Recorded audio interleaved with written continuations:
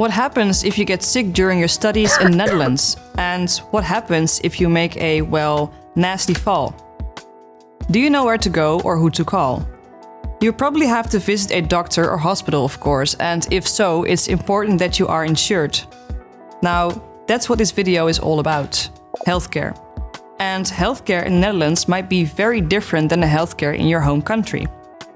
In this video, we will walk you through it.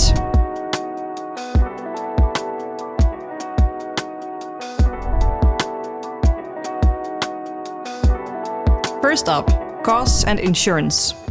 Medical care is of high quality in the Netherlands, and therefore medical costs for treatment can be very high, so it's important to be properly insured.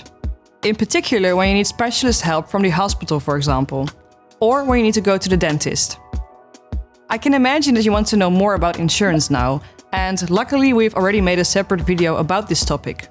So it's a good idea to watch this video as well. You will find a link of that video in the description.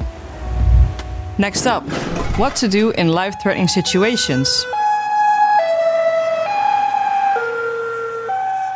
Hopefully you will never end up in a life-threatening situation, but in case this happens, call 112. This number is for the police, ambulance and fire brigade.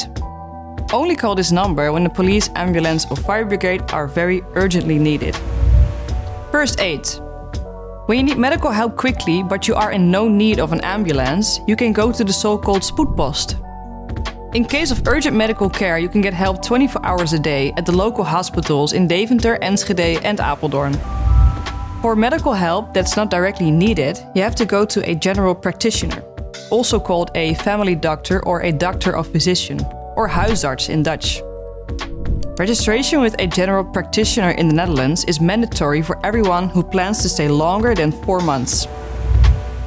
We can imagine that you want to know how it works visiting a general practitioner, so I will explain a little bit more about it.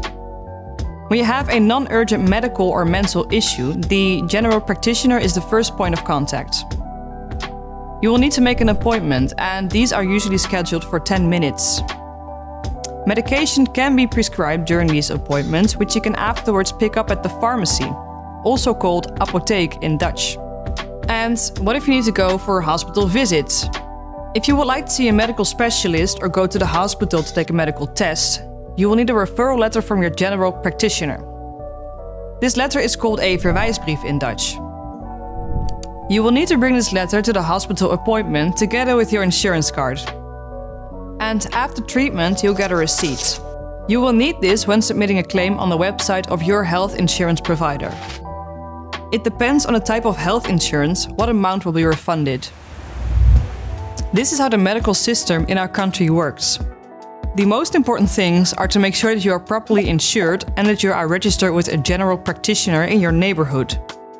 Hopefully nothing will happen to you, but if it does, you're better safe than sorry. This was our video about healthcare in the Netherlands. We made a bunch of other informative videos about studying in the Netherlands as well, so make sure to check those out. See you in the next one.